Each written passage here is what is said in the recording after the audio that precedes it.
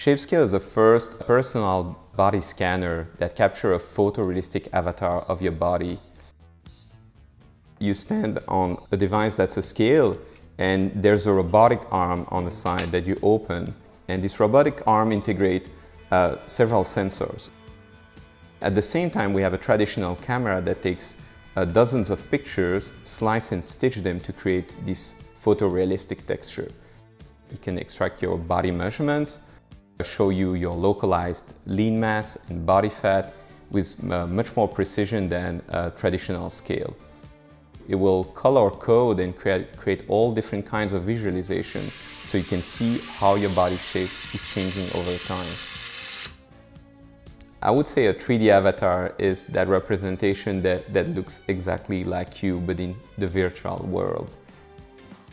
The biggest misconception is that it will only be used for gaming, but it's actually going to transform the way we purchase things because they will be tailor-made for us. So you can use it to buy and try clothes online. You can also use it for all sorts of training. It would be also a great way to capture body parts.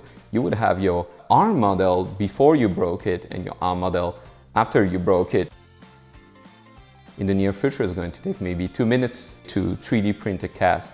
What is standing between the way of not having 3D avatars and everybody's having 3D avatar is really how you get to this critical mass of having a database with enough avatars so big players start to be interested. So dashboard, if you want to go back, you go on body shape. 20 years from now, these 3D avatars are going to do all sorts of things for you. You are going to communicate with someone or work with someone on the other side of the planet. Something's going to have to represent you, and that's the avatar. So it's going to be yourself in this digital world.